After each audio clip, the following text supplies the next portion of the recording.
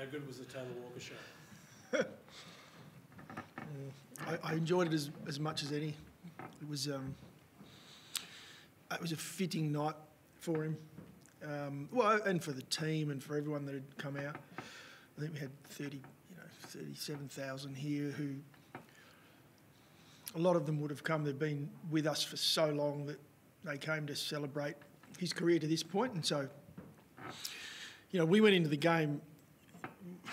Our mindset was very much about continuing our form. We knew we had strong form at home. We talked a lot about Tex and about Sholey during the week and the milestone, and then we moved on. Come the last 48 hours, there wasn't a lot of that talked about, but for it to finish the way it did, and for him to kick 10 in his 250th, it's a fairy tale. It was a fantastic night for the club and for Tex and for his family and for all our supporters who have been there the whole journey. So I enjoyed it as much as any. Fair to say the players saw that opportunity to load him up. Did you give them that free hand? Or? No, we didn't. As I said, we didn't discuss loading him up. We didn't play that way. We played our regular way. He did. He's often on the end of a lot of the guys' good work. I mean that with respect. Tex kicked some goals where we smile in the box in amazement at times. He did that a couple of times tonight. I thought his 10th was going to be one of those, and it just slid away to the points. So which one of the 10 did you like the most? There wasn't a special one at all. Probably the 10th one. At least that meant we didn't go searching for it. But I thought as a group we just played the footy we've been playing. As I mentioned before, he's part of that footy. He's a really important part, and he's one of the best finishers in the comp, both sides of his body, and he showed that again tonight. But the team effort to give him those opportunities was spot on.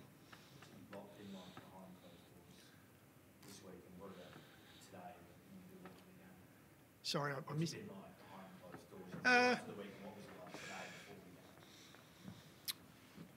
He's been a little bit nervous, I'd probably say. A little bit edgy. And, talking to him, even tonight, he was a bit edgy. He mentioned it post-game. He didn't show it. There's a lot that goes on with a milestone. There's, a 250th especially. There's a fair bit of support, and we go back in time. We look at a lot of the history, a lot of his, the support that he's had from Broken Hill. We get to meet the family and friends from back there early in the week, and slowly we shape our way towards footy. So it's a big week. But he's been around footy for long enough to know when it's time to switch on, and he did that tonight.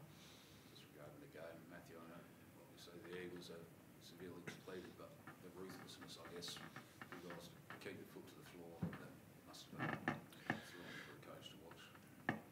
Really pleasing. Because we did it for 4 quarters. We were really consistent. We didn't give an inch. We didn't give them an opportunity to build momentum to come back into the game. At quarter time, as you guys know, we've let 30-point leads slip this year 3 times. So at quarter time, there's still some nerves. But at the same time, there's a lot of trust in that we continue to learn and develop week by week. But for us to do it, for 4 quarters. And I'm not sure what exact scores were in each quarter, but we just stuck strong to what we knew wins games for us. In the end, we kicked 27 goals or thereabouts, with a mindset that wasn't about necessarily coming in to kick 27 goals. So really pleasing. Can you talk about percentage at all when you're up on it that much during the game? Be careful what I want to share with everyone. We're a very open group. We're a very open coaching group. We had a conversation at halftime where teams that find themselves up the way we were at halftime often drop away in the second half. And so we had a conversation about that at the break, which was a risk, and I mentioned it being a risk to the playing group. I said, this is risky of me, but I'd rather us talk about it now than after the 4th quarter. And that was just about us sticking to what we'd done up until that point, because percentage is really important. Like, we are 7-6 now coming into the break. We are right in the fight, and the fight's got a lot of teams in it. So if we continue to play the footy that we know we can, then percentage is going to be really important come the end of the year.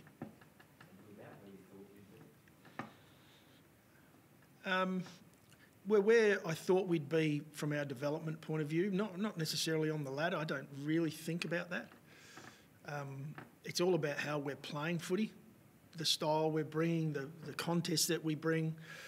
We've still got so much more improvement in us. We look at the second half of the year and, how do we continue to get better? Well, we know we can be better away from home. So there's upside. There's still more upside. We love playing here in front of our fans, and they're huge. They're huge for us. It's such a lift for our young group. But we can be better on the road, and we start our second half of the year against Collingwood at the MCG. So there's no bigger challenge. But I know our guys will be, really looking forward to that. Sense any fatigue? I mean, particularly amongst the younger blokes like Max has played every game, and especially the second-year players. Do you sense they actually really need a physical rest rather than the mental side of getting away? Yeah, I think I'd say probably most teams you get to this point, and the physical break is the big one. You mentioned Max; he's done a fantastic job as a first-year player to continue to perform the way he has. But yeah, we've got some guys that will really benefit from this break that we were coming in. Tonight we subbed Murray out probably earlier than we have used our sub most weeks, without it being an injury or a concussion, and brought McHenry in. We knew Ned was ready to go, and that was really around Murray and the work he's done up to this point. It had nothing to do with form in the game. It was more about a long-term view. There were others we probably would have liked to have done it with as well, but we were also mindful of keeping our foot down and wanting the result in the end. We take a number of days off from tonight. We'll celebrate as a group tonight with Tex and his family and Sholly and his family, and then we'll take 3 or 4 days where the guys have some time away from the club and sharpen the saw, as we call it, and then we come back, train. I think it's Thursday, Friday, Saturday of next week. Give them the weekend off after the Saturday, and then we're back into it and preparing for Collingwood.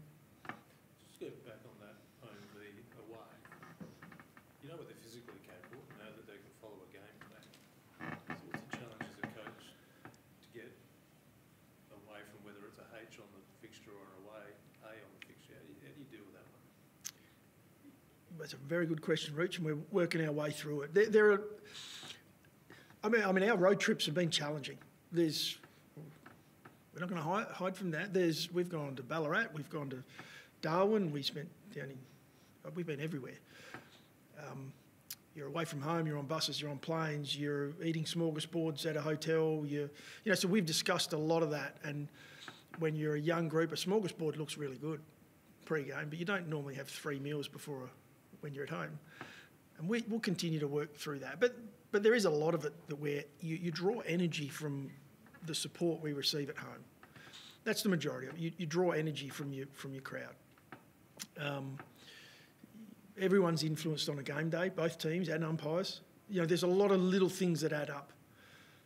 And we haven't been blown away necessarily away from home. Last weekend we were right in that game and had our opportunities, and at crucial moments, we got some stuff wrong. They're little things that we've just got to improve on, a lot of little things, and we'll get that from experience, hopefully in the second half of the year. So more about growth rather than a mental issue? Growth of... Yeah, you just grow. Yeah, there's no mental issue, not that we can see. It's our players, they come out with the same sort of mindset into those games, and obviously showed that last week. We jumped out the blocks and we're ready to go, but we're just dropping a few little areas at times, and a lot of different little areas away from home for whatever reason that we'll keep trying to iron out. Are you looking forward to finally playing with Melbourne? Yeah, I think next round's the first one for the year. Yeah, we are. I mean, Melbourne's a trip that a lot of the guys have done. Even the younger guys have done the Melbourne trip. It's a shorter trip, and playing on the MCG's always a thrill. We don't get a lot of games on there. I think it's 2 this year before you get a chance even to look at finals footy. We get Collingwood and Melbourne, I believe, on the MCG. So no, the guys will really look forward to that, but at the moment their focus is on this break. Dangerous tackles continue to be in the news. The AFL sent a memo this week. Did you go through that with the players, or did you not want to muddy the waters? Muddy the waters more, or muddy the waters? Yeah, we didn't go through the memo with our playing group. Obviously, we look at a lot of the memos. We look at a lot of the game and where some of the challenges come in. I think there's everything we're doing in the game at the moment from an AFL point of view has all good intentions. You know, we're trying to protect the players. It's all about player welfare. So we are 100% in on all of that. It's just a real challenge at this point because the game's so much faster than what it is when you slow it down and look at it in slow motion. So we'll continue to work with them on that. It's a really tough one. Do we have an extra problem there where you remember when the head high tackle led to players burrowing their heads and then that became a problem, then we had to change the rule again. Is the flopping during tackles now the problem because you know you can guarantee yourself a free kick? I don't want to be that coach that is controversial.